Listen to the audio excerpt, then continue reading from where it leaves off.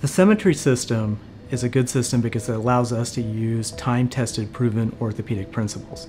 The first is that we're able to prep a joint, exposing true bone marrow and bleeding cells into a space that needs to be fused. The second is we're able to introduce bone graft into the joint to act as a scaffold so the SI joint can actually be fused as well.